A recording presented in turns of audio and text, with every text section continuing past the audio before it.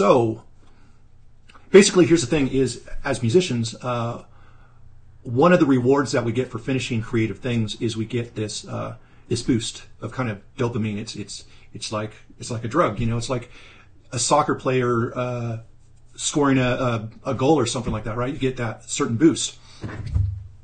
The problem is that now we get that boost for doing absolutely nothing, and we're addicted to it, you know. And that is the time suck of social media and what I like to call the reaction. So basically what it is we are constantly looking to have people approve of our opinions and what we say and what we do and what have you. And we get a boost when we get a reaction, when we get a notification or some sort of thing.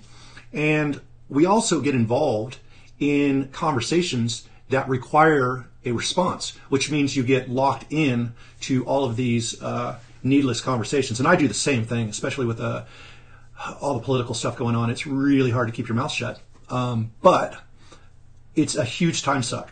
And once again, it drains you, and it makes real accomplishments not seem all that much because it's so easy to get that dopamine rush just from someone giving you a thumbs up or liking a post or commenting or sharing something of yours. And it's not to say that you shouldn't post and want, you know, people to agree with you and have some sort of a conversation. But if you're constantly checking back and checking back and checking back and continuing these conversations, how much time are you going to have to be creative and actually do something of true value, right? I can much easily debate someone on Facebook instead of doing these live streams. You know what I mean?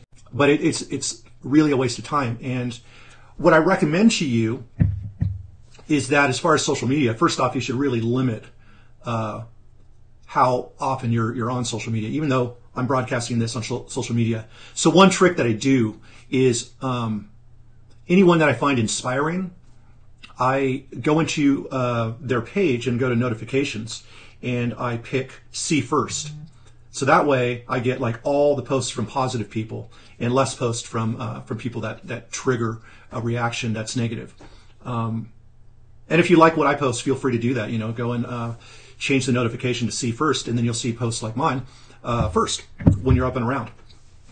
But what I would consider you do, for example, I know that after I finish this, I will at some point look and see what kind of reaction it got. It's just a natural thing. But I can't get myself caught up on that. And as a creator, you can't get yourself caught up on people's reaction. In other words, when you finish something and you put it out into the world, it's really no longer yours to judge. It's theirs. And you've got to just let it go and let them think what they're going to think and not obsess over what other people think of your work. What you should be doing is getting on to your next project right away instead of sitting around and waiting for that feedback to come. The feedback will come, but you don't have to sit there waiting for it and waiting for that approval before you go on and do your next creative project.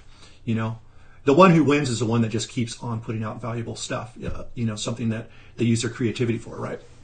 So that's essentially what I wanted to bring up, is trying to break the habit of being so reactive with a number of things and not being afraid to turn off your internet or turn off your phone or, you know, stop the notification so that you're not constantly getting hit minute after minute by a text or by whatever. I mean, I just got 2 messages right now on my phone just jumping out at me like that. That's distracting. And it happens all day long to all of us. So I have a little bit of a challenge for you guys that I think will really improve you creatively. All right.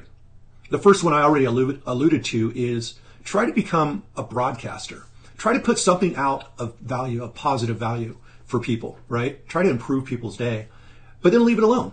You know, just like a song would be where you just put it out and let people react or do whatever. Just post and be on to the next thing. It's going to be much more inspiring for a lot of people. You'll become more inspiring the less available you make yourself on a constant basis because you're using that time to do something else productive, right? So the first thing that I would recommend to you guys is each night before you go to sleep, write down, and you might have a list of things already that you made, like a to-do list or something like that. But if you don't, write down the 3 most important things for you to accomplish that day.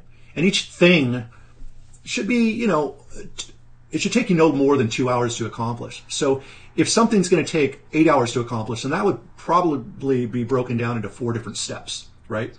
So each one of those steps should actually be the thing on your list. And you don't want any more than 3 in a day. You'll be lucky if you get those 3 done. And if you do, pat yourself on the back. Because usually, you've only got a few productive hours, especially if you're working a 9-to-5 job or whatever. You don't have a whole lot of time for your creative endeavors.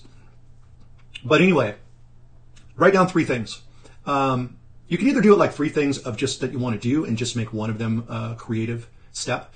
But if you're making music one of your priorities, right? You want to make sure to not just put work on music or work in studio or get in studio or whatever. You actually want to write specifically what you want to accomplish in the current song that you're working on. That way, every day, you're kind of taking the ball a few yards further, until you reach the goal line, right? So that's what you would do the night before. And then when you get up in the morning, do not check your phone or your computer for any social media or email. Leave that until after you've kind of knocked something out, right? Whoever needs to contact you, they can wait. It's all good. The emails and the posts are not going anywhere. So the first thing that you should do in the morning is look at your list. And then obviously you're looking at the first thing on your list, and you can ignore the rest of everything. First thing on your list. And then consider the exact tools that you need to accomplish that. This way you know specifically what you're going to use, what you're going to open, and then you could avoid everything else. So you don't get trapped in just getting lured into internet bullshit, right? If you need to do something on the internet, you should have a very specific thing that you're doing, and you should even set a timer. That way you're in and you're out, and it just reminds you to stay on track with whatever you're doing. So that's the first thing that I would do in the morning. Once you have finished a couple hours of work, even 50 minutes of work, you know what? You could stay on the same task, but spend 50 minutes straight. And what I would do is just set an alarm for 50 minutes. And that would leave the tail end of your hour, the last 10 minutes. And then you could kind of do whatever you want, right? And that first 10 minutes, maybe you want to check your email real quick. Maybe you want to check your social media. And you also got that 10-minute time limit before you got to jump back into your next step, right? And this pretty much guarantees that every day you know what you need to accomplish, so you're not like just kind of wishy-washy about it and end up watching TV because you forget like what you're going to do.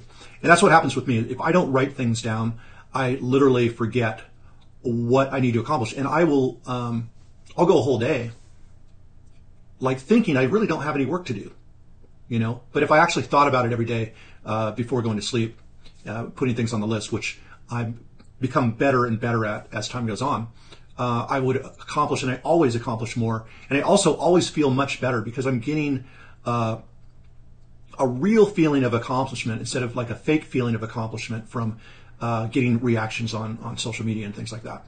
So that's pretty much all I had to say. Then all you do is once you finish your first task, you go to the next task and you repeat the process.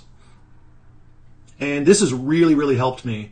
I know I'm not teaching you guys how to make like web bases and all that sort of stuff in this video, but this is so much more important. I know that a lot of people on here like probably don't connect with these sorts of messages, but I really encourage you to rethink it, because the fact that you don't connect with these sort of messages kind of is a symptom of many of the problems that you might be having when it comes to finishing tunes. So that's really all I have to say. I hope you guys have a great night. Whenever you decide to watch this, right now it's about 9 p.m. my time. Beautiful day in Denver. Beautiful night as well. And I hope wherever you're at, you're having a good one. Take care, guys. Talk soon.